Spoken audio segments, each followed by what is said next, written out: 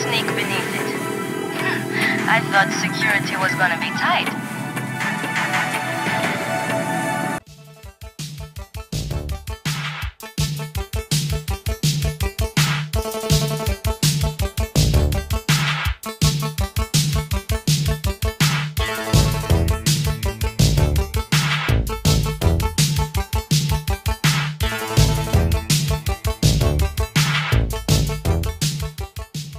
Okay, before I start today's Xenia Manager Xbox 360 emulation setup guide, if you like what you see today, hit notifications, subscribe and like so you don't miss upcoming retro emulation content here on my channel. Just Jamie. That means you'll be notified every time I release a new setup guide, and it really helps out my channel too. So we're looking at Xenia Manager today, and for a long time Xenia Xbox 360 emulators look pretty dull, but this is where it changes and we can really make Xenia look really awesome now, and it even shows us which games we've got. So what we're going to do first of all is just head over to this GitHub page, and as we can see, this is currently on version 1.8.0 as I record this video. If we just left click on that one, what we're going to do next is just scroll downwards and we're going to download Xenia_Manager.zip. So I've already downloaded this and it's actually on my desktop. If we just take a look what's inside, we got a couple of files in here. We got Xenia Manager.executable and we got a .dll file. What I'm going to do is right click on my desktop, new folder, and I'm going to just call this one Xenia. Now what I'm going to do with these two files is just literally drag and drop those inside. So once they're inside, we can now delete that Xenia Manager.zip which we downloaded.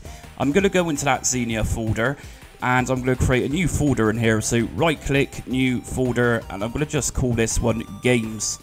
Now for this setup guide, I've got Perfect Dark Zero, which I'm pretty sure was a launch release with the 360 back in the day.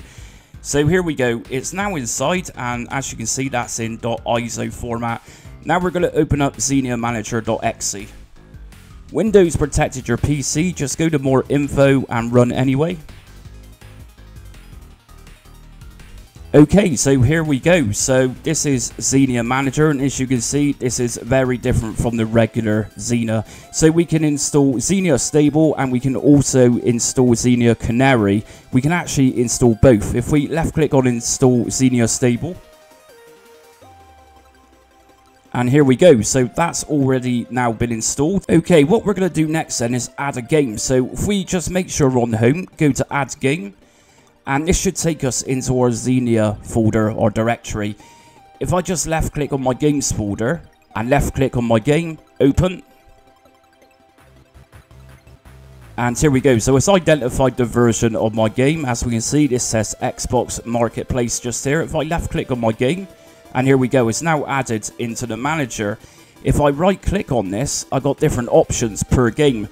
Now, I've only got one game for this setup guide, but of course you can add as many games as you want into this. We can even right click and go to open compatibility page, so we can actually see people's reports on this particular game and if it's working or not.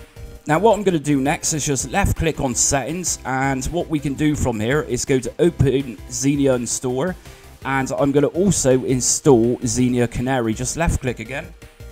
And here we go. Now we got Xenia Canary installed. And whilst we're on this page, let's just change the theme. I'm going to go for dark.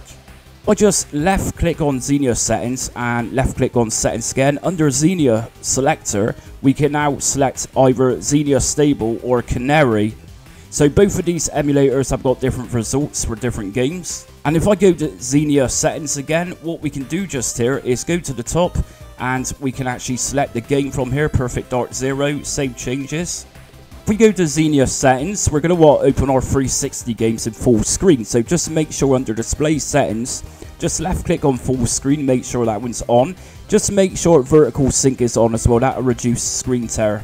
Now for this, what I'm doing is pressing my page down button on my keyboard, and this is going to bring us to graphical settings. So we've got a range of different video options just here. We've got anti-aliasing, so we can select FXAA or FXAA Extreme. So just be mindful if you've got a lower end computer, by applying particular settings here, your games might begin to lag. We also got scaling and sharpening, so if I just drop this down, we got Fidelity FX and AMD FSR. I'm going to just leave this to default a bilinear.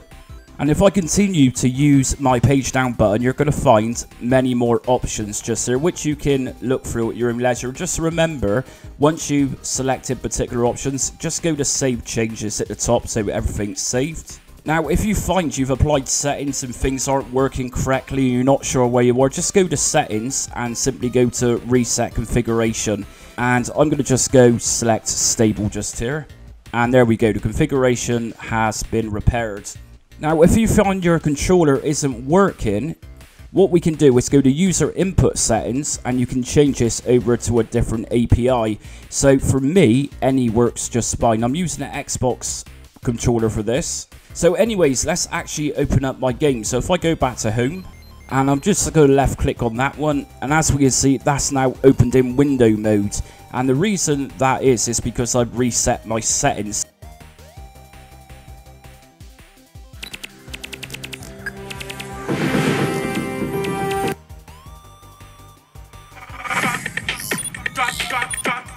Drop that.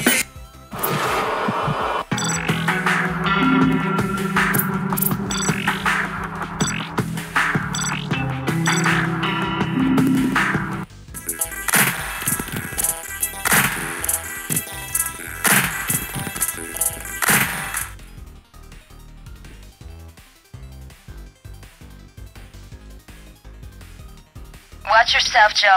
You're on data-to-dine property now. Our employer wants you to break in, undetected.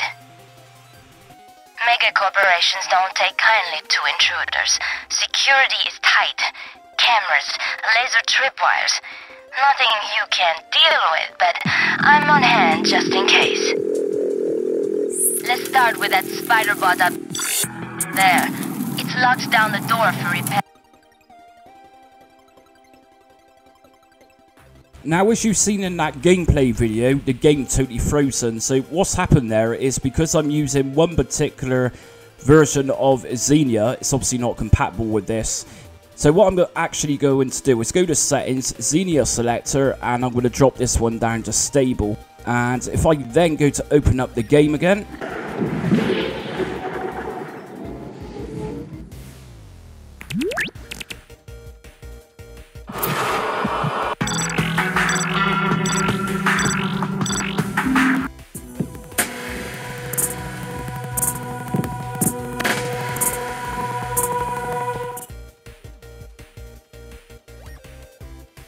Let's start with that spider bot up there.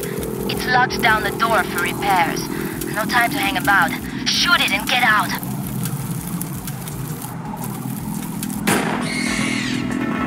What? Got one.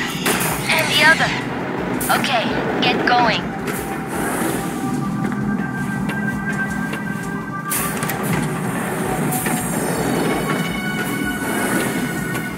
Single laser tripwire.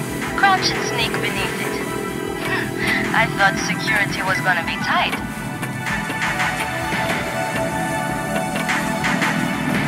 You're kidding. All this security just to protect wooden crates? Whatever. Smash him up and get to the door. Only way in is through that sensor field. Dive through it. You'll be okay.